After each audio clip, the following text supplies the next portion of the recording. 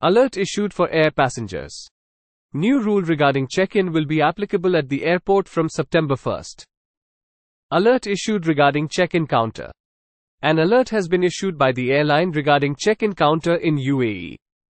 Airline Emirates has informed that some counters at the airport will be kept closed. According to the advisory given by the airline on Thursday, many check-in counters at the airport will be closed. The counter will be closed at Dubai International Airport. It has been informed that some check-in counters at Dubai International Airport will be closed for 3 weeks. That is, these check-in counters will be kept closed for the time being.